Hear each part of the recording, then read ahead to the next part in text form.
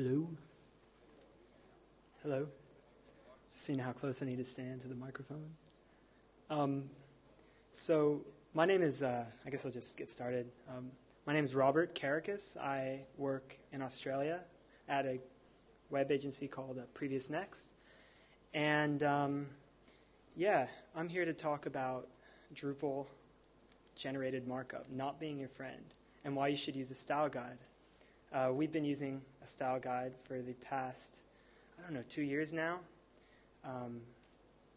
at Previous Next, and it's been, it's really up to my theming skills, I guess I would say. It's been interesting using it. I want to talk a little bit. I heard Dries talk. My last session I did in DrupalCon Austin, I talked about Angular and all the stuff that Dries is talking about in his keynote about how,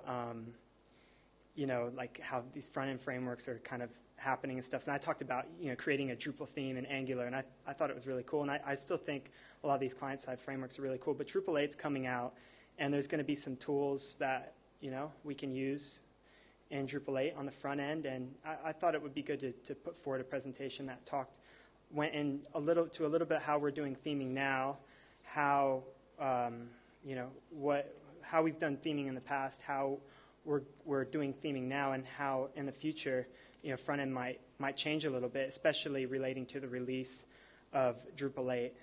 The last speaker's slides were really nice. Mine are kind of figuring out Reveal.js and some code examples and stuff. So I'm a front end developer, not a designer. But yeah.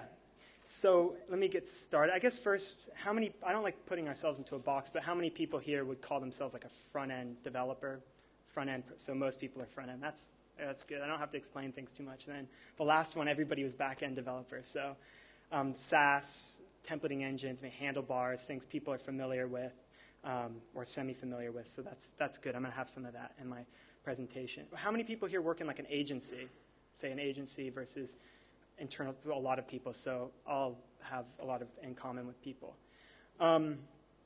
This is like a common design that you might get. I don't know if people are doing design in different ways.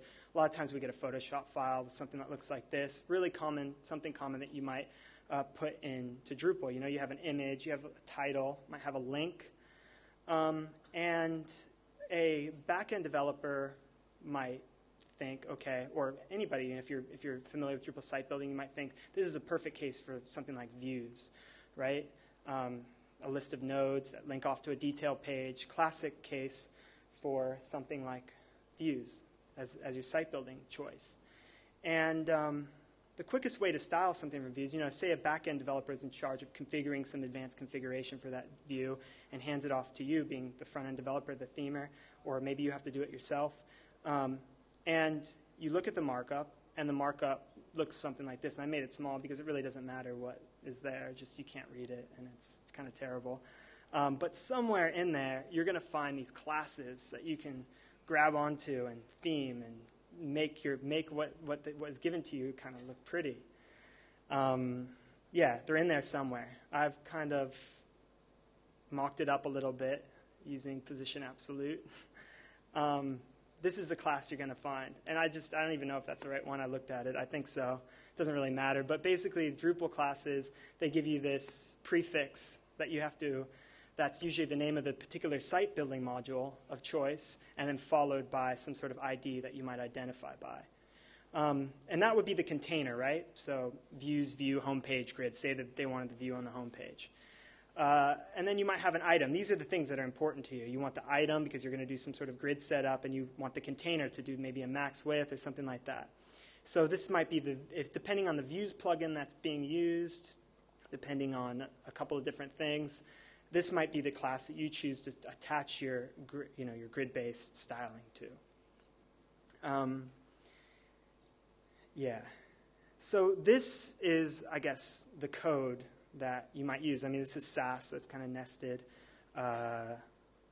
Yeah, you might start off by just putting some code into styles.scss. You might just have one file for all of your different components around the site. So, you have a max width, and you have a width 33%. Kind of makes sense with what we've shown. Obviously, there's going to be a whole other slew of properties, CSS properties that you're going to have to attach there. But yeah, I'm not going to put those in for example's sake. This is just, as an example. Yeah, so you're able to pretty quickly get that view up and theme the way that design looks just by attaching some styling to some Drupal classes spit out by views. But then, say, further down the line, you have to add other implementations of this grid in different sections of the site.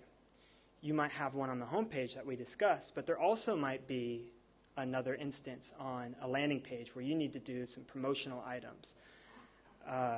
And there might be some related content on the bottom of a node page, like an article page that shows a list of articles in a very similar fashion, in a grid fashion as the design I showed before.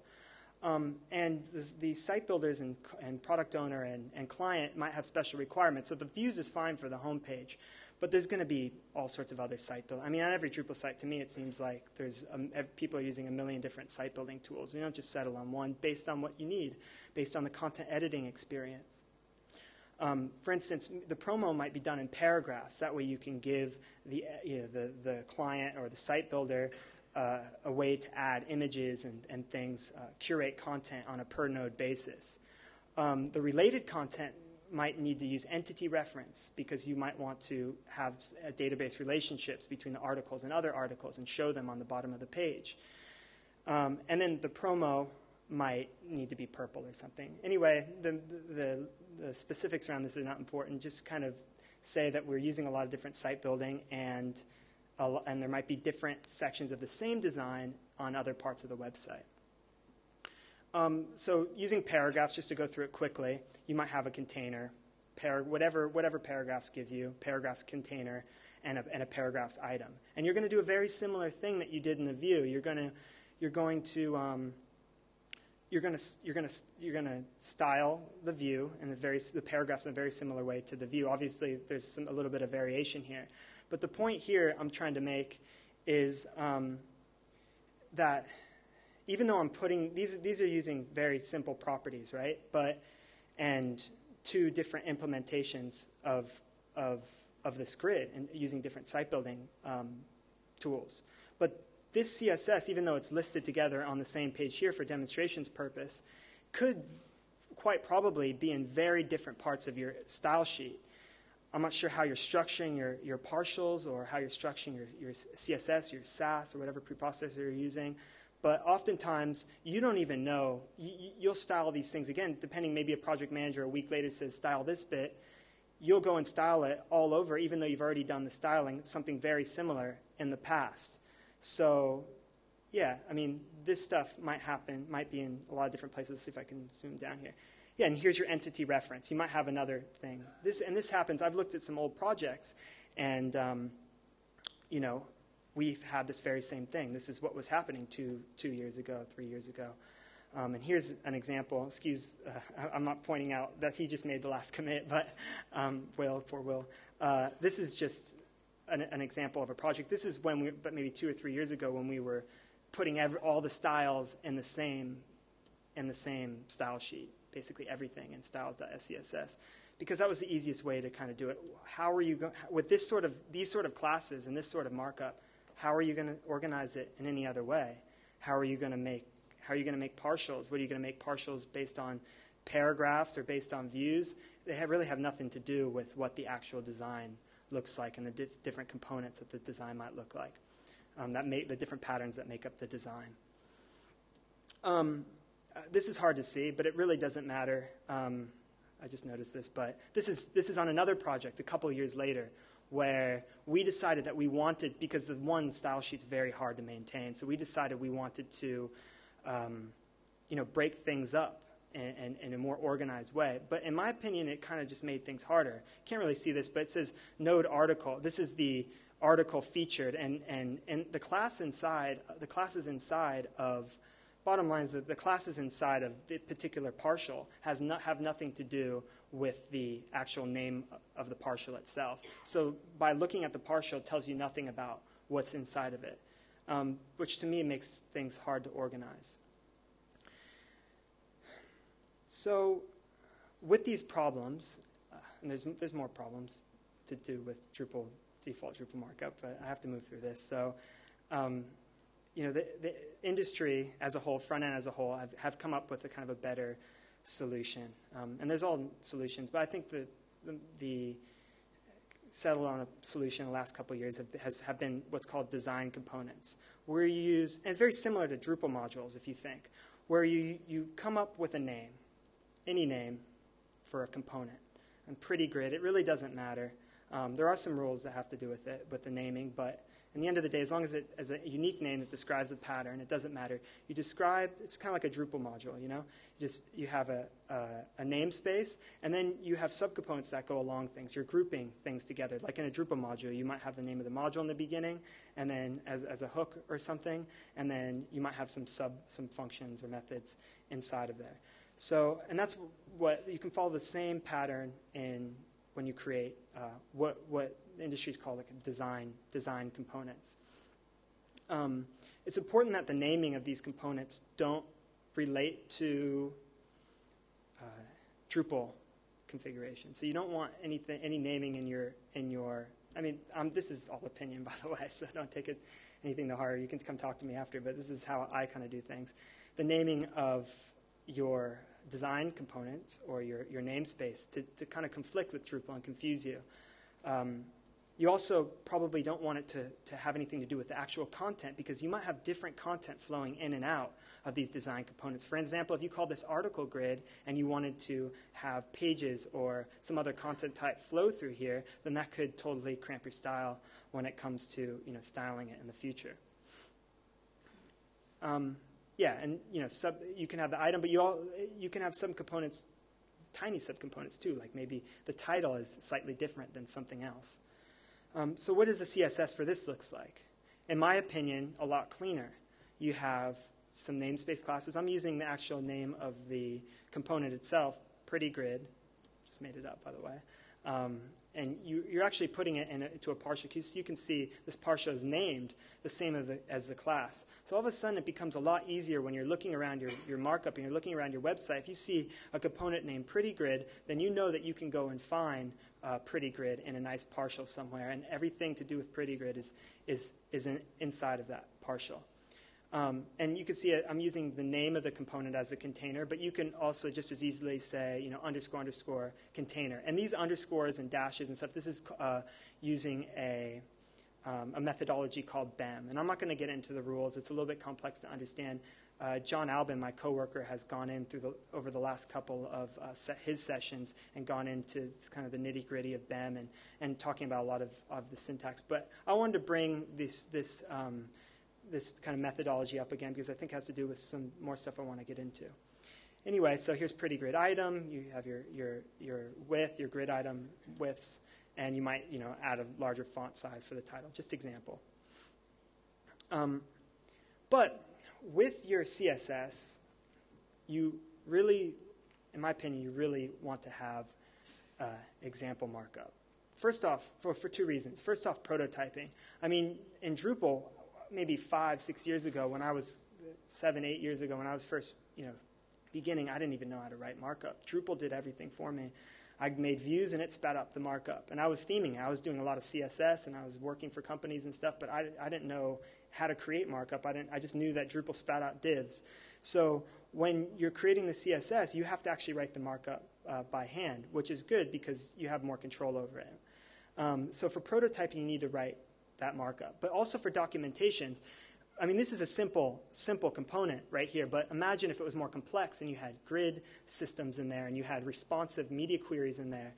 It can start to get quite complex. So you need to understand the source order and actually what's going on inside of each component, especially in a responsive age, and especially when you're dealing with accessibility attributes, ARIA attributes, all sorts of things that you need to be able to to have a tab on. So documentation and for prototyping, you should have example markup. So basically, in my opinion, the way that we do it anyway, every class that you write in Drupal, like when you're theming a site, every class should have markup documentation that shows what is happening with your CSS so people can understand coming in maintenance in the future. So Fuglies. This is a concept brought up by my coworker John Albin. He's the author of the Zen theme, Drupal's I guess largest or most used base theme and most downloaded. And this is how you might apply. So you apply these nice design component namespace classes to your Drupal selectors. This is his solution for that. And what you do basically, I mean, Fugly, you can a kind of cool story, funny story is that I was working with him on a project, and he named these things Fugly selectors. We all know what that means, I guess. But it was, I guess, for a kind of more high-profile client, so he's changed the name to just Drupal selectors. I like the politically incorrect name, but anyway. So what you do here is you have your pretty grid, your nice namespace component-based classes, and then you come in and you extend these classes onto Drupal selectors or your Fugly selectors. And this lets you manage your different instances around the site in a good way. And what it also does is allows you to cut these out. If you ever want to use your design components or if you ever want to use your design, which is now translated into HTML and CSS, and you might want to use it in a non-Drupal setting. You might want to use it for some splash page or some promo for another brochure site or something. You want to use some of those components. You can just cut out these Fugly selectors, and then you can go and use that. And one use case you might want to do is going from Drupal 7 to Drupal 8. I remember going from Drupal 6 to Drupal 7. A lot of times what we would have to do is do a full rebrand because our design was so embedded into whatever site building opinions we had, which were the actual Fugly selectors. Whatever the site building tools we were using at the time, those were embedded into our design because we were attaching our styles directly to Drupal selectors. So this is, in my opinion, a must-have for be able to maintain your site and be able to retheme your site or transport your site in the future or moving to Drupal 8. Anyway, I thought I'd put an example. I've talked about some of the different parts, but I want to talk a little bit about show you guys like a full example of what like a complete component might look like, one of these partials. And this is not just something we're using at Previous Next. I've had a look at some other frameworks, and Ubuntu's vanilla framework has a very similar example where to this particular example, where you actually put the markup inside of your SCSS file as documentation, as some sort of, to show people, okay, well, this is what this CSS is actually doing. So you can click there and see their example there.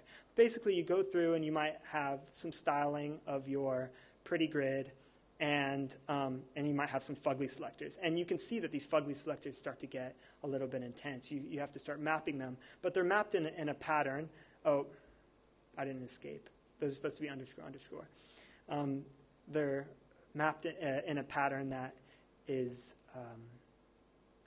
consistent. And it's abstracted. Your design is now abstracted from Drupal, which is really important moving into the future.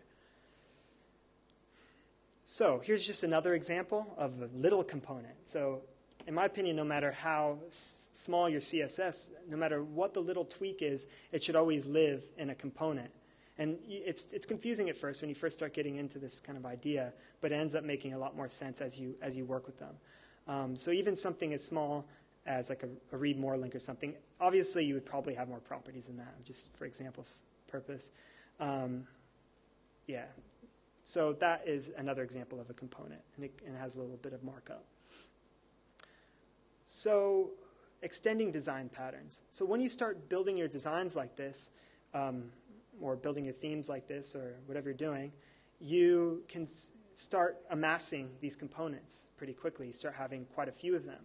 And some of them might be, I don't know if anyone's heard of like Pattern Lab or Atomic Design. You might have smaller components that fit into larger components. And for example here, the way you kind of do that from a CSS perspective is, you can, well, before I say that, these components do something really important as well, the namespacing of them.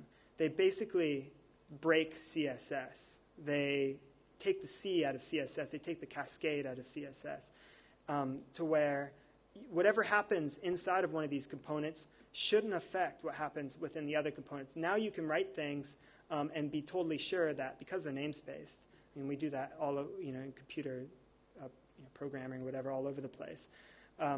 But yeah, that's an important thing. So the cascade is basically broken. We don't care about it anymore. Unless you kind of do care about it, though, if you are wanting to use CSS from one component in a smaller component in a larger component. And here's a perfect example.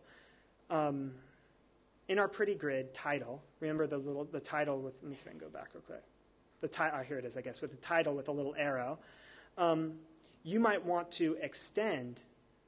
That arrow could be complex. You might have an SVG. You might need to position the SVG over to the right. You might need some padding. You might need some CSS3 properties. You might need auto prefixer stuff. You might need some responsive things that happen. So you might have quite a few properties there. And you might not want to write that over and over and over again. So you might, in the title, you might want to say, well, this is pretty similar to read more, but actually the font size is a little bit bigger, and then maybe you have to move the arrow around, or maybe the font, there's a different font family or something like that. So this is a way, by importing, this is a kind of a SAS thing, but other preprocessors have a similar sort of setup.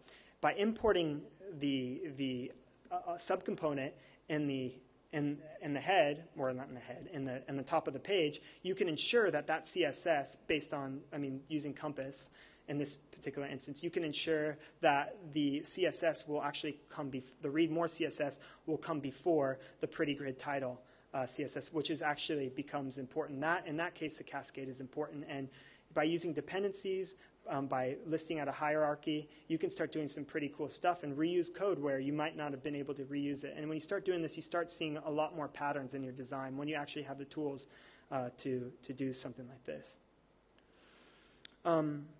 So this is just something we've been doing recently, and so I showed you an example of having the HTML documentation inside of the actual component itself. And putting all the different languages in the component is, I guess, you might make, if the component is complex, it might make the partial pretty big. I guess they do that in React components and some other components. They put everything into one file. But I like the idea of kind of splitting out your different language dependencies into different files. So Pretty Grid might have some CSS that it requires. It might have some HTML. It also might have some JavaScript that does something fancy, maybe equal height grids or some fallback or something that you need, particularly for that component. And I'm not going to get into JavaScript dependencies and stuff. I think there's some other sessions that talk a little bit about that. But yeah, I like putting HTML, long story short, in a separate file, because then you can, with your IDE and if you ever want to do anything like linting, you can use, your IDE won't bug out, freak out. That's the main reason for me. Yeah, and they do this. This is not just something I made up. They do this in Google Material Design Lite, which is a really cool framework by Google. Google came out with their material design spec, I don't know, a year ago or something, and they're hoping to implement it with web components, but I guess they're a little bit too complicated or not ready yet with Polymer and the like. So they've come out with, Material Design Lite is just a vanilla HTML, CSS, JavaScript implementation of all of their material paper design components. Anyway, so yeah, like I said, you might have a lot of these components, and you have a lot of this example markup, and you have nowhere to prototype, and you're creating static sites and boilerplate HTML files just to see your components because you want to create components in this way. Really, you need some tooling that's going to allow you to take this HTML and actually visualize it, because just looking at the HTML at the top of a file, it will give you some hint of how it's supposed to be used if you're familiar with HTML, but you really need to see it with the CSS actually applied to it in a setting that is referenceable, and in like a catalog sort of setting. And that is where a style guide might come in. So a style guide, when I first heard about style guides, I think like all I thought immediately of the AP style guide, like of writing content and how to structure content, because I've done it in college. But MailChimp does something similar to where they talk about the voice and the tone that they might use if you ever use MailChimp, they have the funny little jokes all around when you're trying to create email campaigns. So this is a style guide for content, but this is not really what I'm getting at when I talk about like a tool that can help with our markup. What a lot of designers think when you tell them, well, we need a style guide, we need component-based design, they think, like element collages or style tiles, where you have some colors, they give you like a Photoshop file with a couple of colors in it, and then some typography, and it's like, here's your style guide. Well, it's a little bit more than that as well. And going back to Material Design Lite, they actually have a good component library, and I think that's more the word we're looking for. A component library, and I guess I call this a static component library because all their components are just HTML, CSS, and JavaScript. And this is really cool. You can actually click on, these, you can't do it in here obviously, but you can click and do Chrome Inspector and actually see how these things are made, and you can actually open them up in CodePen. I like the style guide a lot. And you can see the markup here as well, which is really important, and it has a catalog of all the different components. So the tool that I'm talking about is more of a style guide generator, and that's what we use. We use what's called a style guide generator, and we use a project called KSS Node. Now, KSS stands for Nile Style Sheet, just something that some guy made probably a couple years ago, and he made it in Ruby. And GitHub used Nile Style Sheets, the Ruby version, for their style guide component library. So why do we use KSS Node instead of KSS Ruby? Well, front-end developers tend to know more JavaScript than they know Ruby. And so it's easy. If something goes wrong in the style guide, you can make a commit. The other reason, I guess, we use KSS Node at Previous Next is because John Albin, who's my coworker, he's the maintainer. He's not only the maintainer of Zen, he's the maintainer of KSS Node. Another reason that people in Drupal might want to consider KSS Node is that now in the latest alpha version of Zen, a KSS Node is included by default. And all of the components, CSS components inside of Zen Starter Kit is basically built around the KSS Node style guide because John's the maintainer of Zen and of KSS Node. Now, just to note with KSS Node, and this is a pretty big, when people are coming and learning it, KSS Node does not care about CSS or JavaScript. It only cares about markup. So it parses your CSS files and looks for markup, basically. And a feature of KSS Node is that you can specify that we've added recently, what I mentioned in the past and before in the previous slide, is that you can add a separate markup file, and KSS Node will know about it. KSS Node is just an NPM package. You download it, and you can use it in the command line and feed it a few arguments. So we need a way to get all of the CSS, all of the HTML out of all of our components, and all of the CSS out of our components, all the JavaScript out of our components, and get it into our style guide, or our KSS Node style guide, and our Drupal site. And the way we do that is with some tooling. So we use Gulp to basically to watch our saves, basically, and KSS Node will parse out the HTML from each one of our components, and it allows us to follow this component-based workflow and parse it into these performant one HTTP request, CSS file, JavaScript file, and HTML file. Now, KSS Node is just a blue. It just cares about HTML. We have other sessions that might talk about the CSS. I guess I talked a little bit with the imports and stuff, but then JavaScript is something else altogether. This component-based methodology is going to be pretty prevalent when web components come out, or when they're supported in most browsers. And it's important that we start looking at building front end in this way.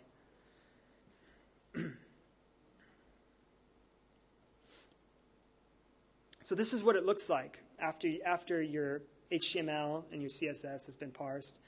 Your CSS has been parsed of all the markup documentation. KSS Node will give you it will catalog for you your particular component. And look, it's just a very small component here. It's nothing big, and it's not very pretty. It doesn't look like the material design light style guide.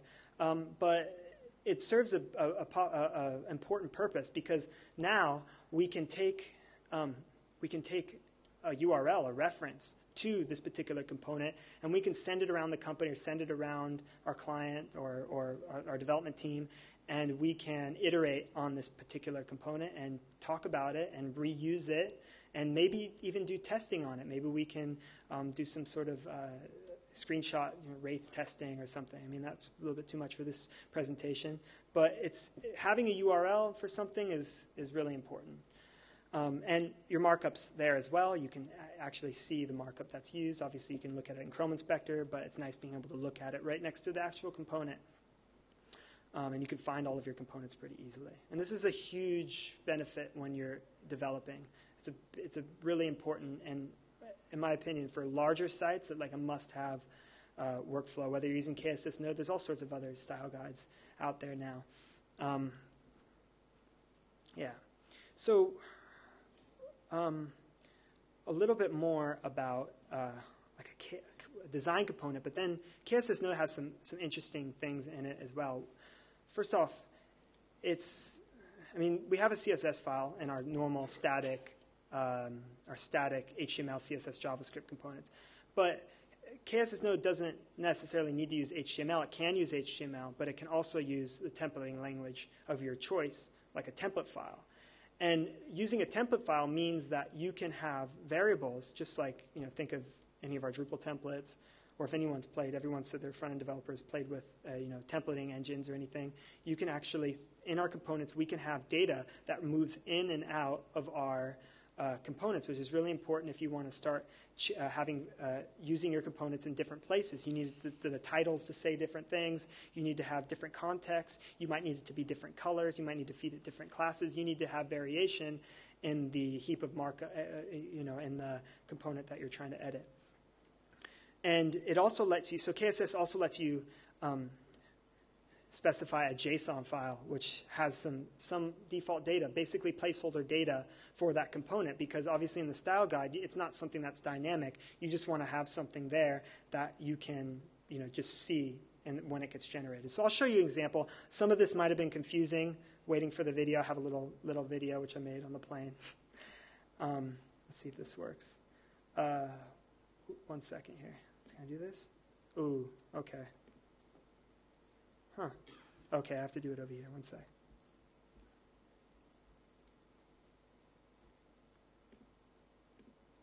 Okay.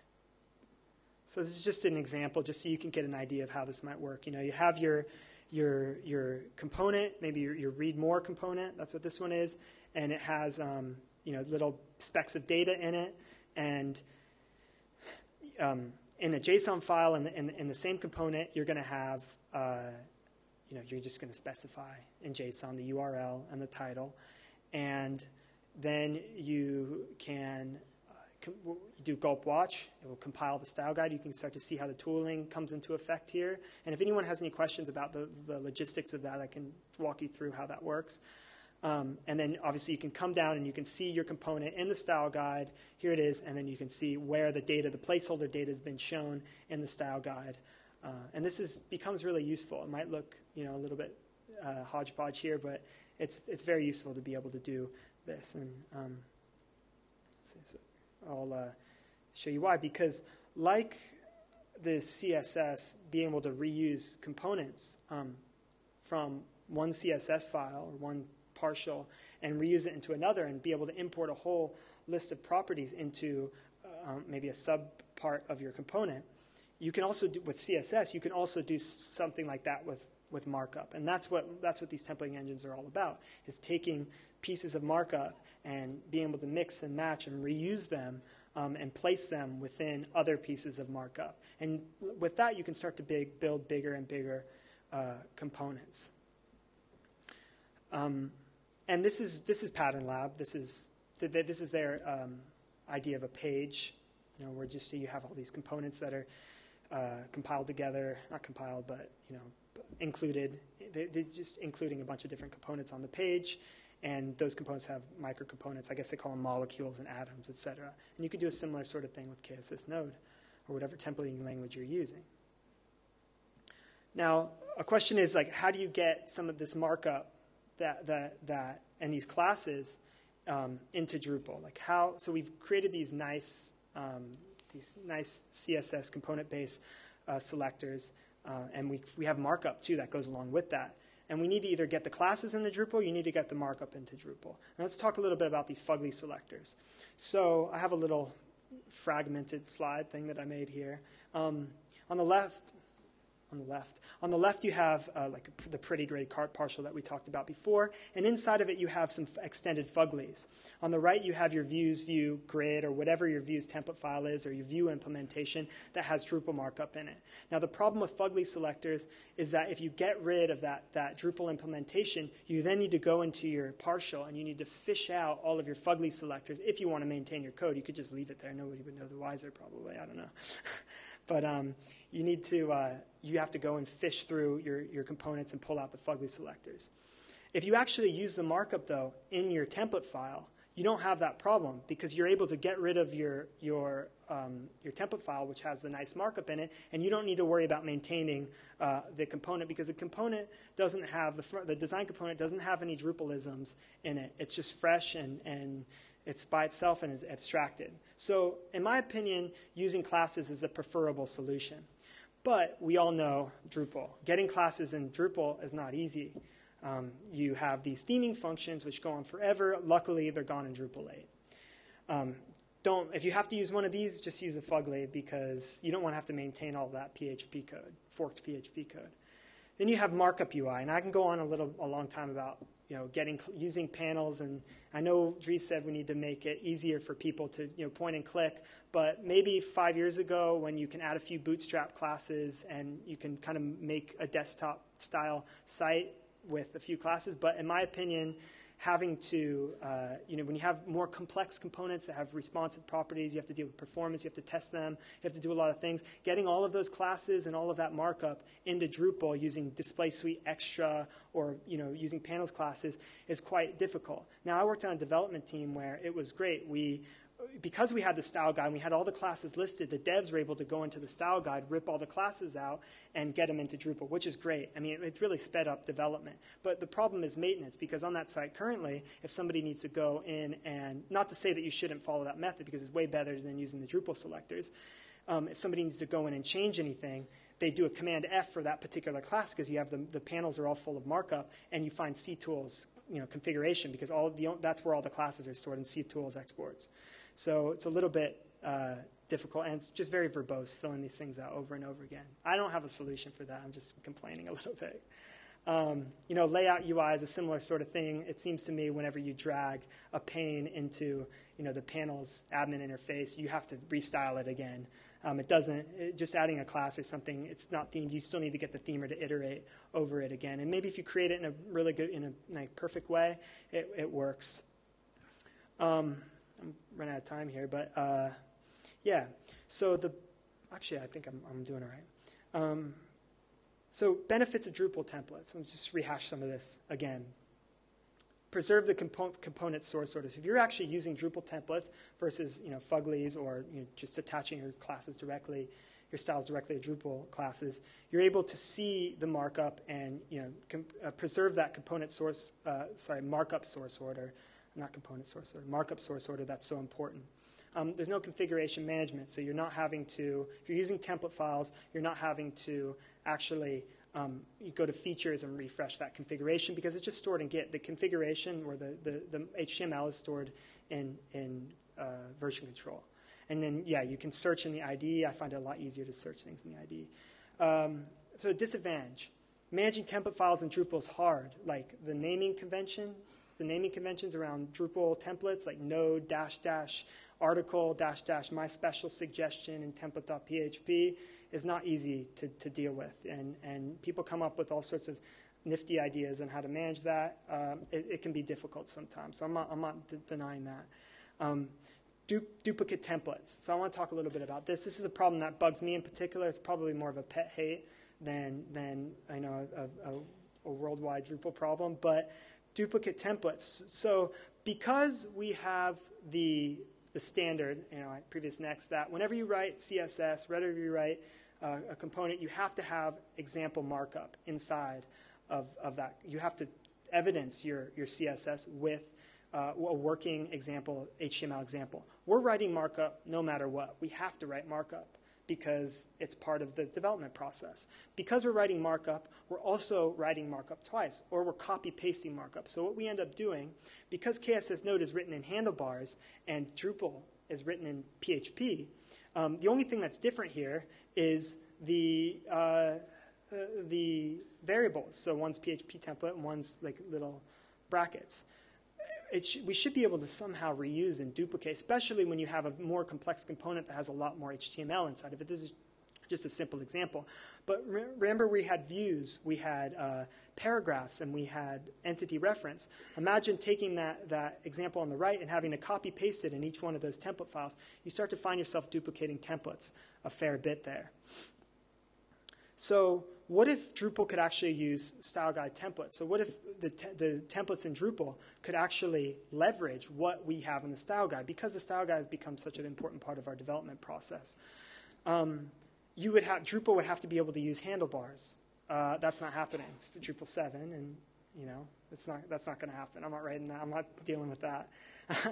KSS Node could use PHP template, but then you'd need a JavaScript implementation of PHP template. That's not going to work. Luckily, the Drupal 8's got Twig, and that's where things start to get interesting, because Twig is written in PHP, so Drupal could potentially use it, but it has a syntax that's more similar to handlebars. It uses the same brackets, but that's not really gonna help us. I mean, Drupal 8 Twig is awesome for other reasons, like it's more secure. We're not writing SQL queries in our template files, but just because it's similar does not mean it's handlebars. You still, and that's where it gets interesting again, because there's something called Twig.js. Twig.js is a JavaScript implementation of Twig, and which means that Node, or KSS Node, which is written Node is a server-side implementation of JavaScript, can leverage Twig.js and use it in its templating. So instead of using handlebars, KSS is currently written, has a generator that uses handlebars. It could potentially use Twig. And Drupal's already using Twig. Drupal 8 is already using Twig. So I wrote a pull request to John Albin's KSS Node, and it's passing now. It looks like it wasn't passing then. But yeah, I basically wrote a generator that lets us use Twig inside of KSS Node, which is interesting, because now you're using the same templates as Drupal might use, which gets you closer to making your style guide look like what is going to be in Drupal 8 and core. Now I have to write some tests and stuff. That's always the hard part, when you have to learn JavaScript a lot better than I already know it. But yeah, I'm trying to get that in, and I'm sure when Drupal 8's released, there's going to be a lot more momentum around getting something like that released. So let's talk a little bit about Twig, some of the syntax for Twig. What I'm particularly interested in are the includes. And in handlebars, the includes, I showed an example before, the includes look something like this, where you have this little arrow and it just kind of includes things for you. In Twig, I've spaced it out weird, but just so it can be used in the example. You can just include in a very similar fashion, and then you can start. Includes the first step into building these larger components. And we can do this in Drupal 8 core. This is not necessarily a style guide thing. So we can start mixing and matching our components, hopefully, whether you're using a style guide-driven development or not. Extending is another interesting concept, to where you can have this markup. And this is actually, extending is used in core as well. I think in the classy theme, or somebody will tell me after the session, but it basically allows you to add markup to particular templates. And so you can have, here's block.html.twig, which is in Drupal core, and this potential child template is extending it, and then just adding a little bit of extra markup around the content to make it, maybe make it match our design or what we need a little bit better. So reusing KSS node Drupal templates. So you might want to, what you could potentially do, and I've had to play with this, and it's looking pretty good, but it's not 100%, is you might want to take something that is inside of your Drupal template, and inside of your style guide, that's written in Twig, and extend it inside of a Drupal template. And this would let you avoid having to write, having that duplicate markup in all these different template files. If you can just extend what's already in your style guide. And then potentially if you change something in your style guide, it's also going to be changed all throughout your Drupal site, which some people might see as scary because who knows what's changing. But we shouldn't, as developers, we shouldn't think that that's scary. If you should have to be able to test for things like that. And hopefully, that sort of stuff evolves. These are just some ideas at the end of the presentation that I'm throwing out there. I just want to show you one quick thing that, you might want to do here. Just one more video about reusing templates. So this is an example I put together, I played with. This is always the fun part of these presentations. And this is the KSS style guide. And this is a title of the grid item that we had seen before. And this is a Drupal site. So this is Drupal 8 site, a Drupal 8 site that I spun up. And it's using that same template. So I got them using the same template. I was able to extend the template in here into the Drupal 8 site. So it is using the same template here to do that. Now, to kind of prove that, I guess I'm going to put a inline SVG into my template, which is being used by both the style guide and Drupal 8. And I'm going to compile my template, or I guess generate that static HTML style guide. And now you can see that, obviously, that inline SVG is there. But because Drupal is also using that template, and I have Twig debug mode turned on, obviously, so it's not caching the Twig file, so any changes that I make, it will automatically be seen. And I go to my Drupal site, and I refresh, then obviously the inline SVG is there. So there's an example of, and you can imagine having the views homepage, the promo landing page, and then the entity reference, and having all those template files just being automatically updated. And there's no mistakes there. Everything got made. If it's using that component and extending it, it got made. But one interesting thing that can also happen, and this is our style guide, by the way, is because we're using Twig.js, templates can not only be leveraged, like Twig works in Twig.js works in KSS Node on the server side because it's in Node, but obviously JavaScript works in the browser as well. So there's no reason why front end like the browser can't leverage these templates as well. So what you can do is write a little bit of JavaScript that maybe lives in its namespace nice with your component, lives with your component, and without even having to do anything. In Drupal or anything, just write some JavaScript and that include Twig.js in the in your browser, and then and then you're just able to kind of pull in, leverage a template, feed data through it, maybe using that GraphQL that Dries is talking about, and leverage the same templates on your style guide and on your Drupal in the browser. I'm not going to get into the JavaScript. It's relatively simple. And and in your Drupal site, remember we just did that in our HTML, in our style guide, but it should theoretically the same just work in your Drupal site as well. No need for Ajax, views, plugins, or anything like that. And just knowing that, oops,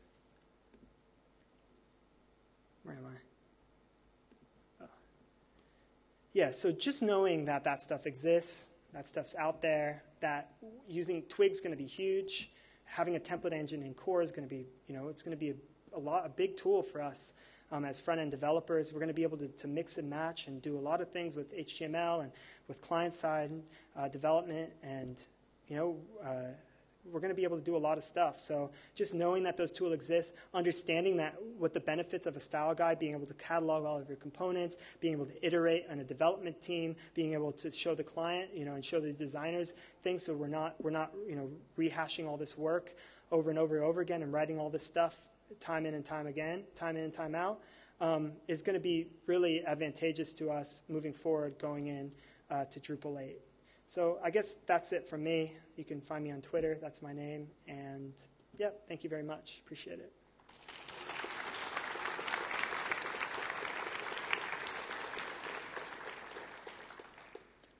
Does anybody have any questions? Yes, ma'am.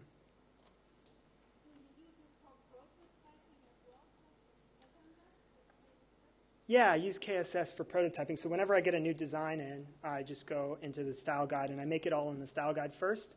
So I don't make a whole site in the style guide. I would never do that because you don't want to waste time, the client's time and stuff. You want to do it in like an agile sort of fashion. So when the story comes in, you just make the HTML and CSS that has to do with that particular component. You build that component and then you prototype it. And then you worry. I estimate them separately. So I'll estimate the HTML and the CSS, and then the separate is the Drupal integration. And then everybody can see the cost of Drupal. What does Drupal cost? What is the integration actually costing us?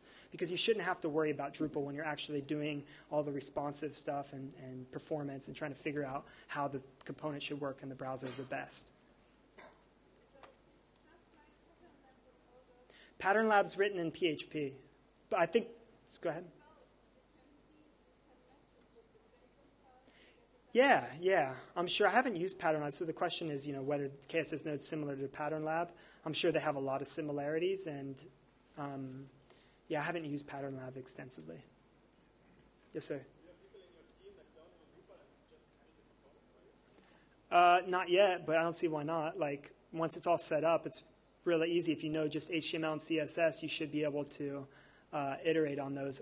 Doing this presentation's as much for people in my company as it is for the outside world, because I'd like people to understand that the style guides is not just some like colors and stuff on a page. It's actually a really important development tool that can allow other employees, maybe people who don't have experience with Drupal, to do half the work on the project. Yeah. Interesting. Yeah. Yes, sir. Good question. I would put the image in. I'm sorry. My bad. So the question is whether or not I put the images that have to do with the component in the component folder. And if it's like a background image that has something specifically to do with that component, then I would do that. Or if it's a placeholder image that has to do with the demonstration and the testing and the documentation of that component, I would put the images in the folder. But then you're going to have to reconcile that. You're going to have to reconcile the paths. You're going to have to deal with the tooling and how it's pulling the image out and whether the path is absolute or relative. And there's still problems moving forward, but hopefully the tooling will get better and standards will get better around building things like this.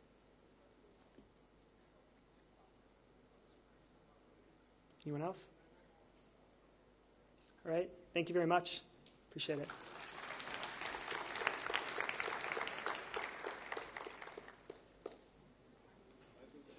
Yeah, sure. So I'm working on something where you have plugins. Like right now, you could write a views plugin and put your grid or something, or grid HTML into the views plugin, maybe in a template or something.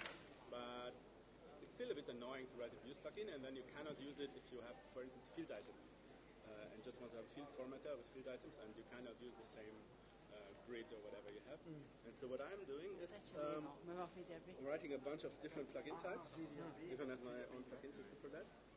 Right now, on this demo site, you just have this list format, and there's another one, entity display plugin. And for instance, this is my article view, and now I'm integrating this. List format. And here, right now you just have these two. And like each one of this has different options. But in a client side, what I work on, you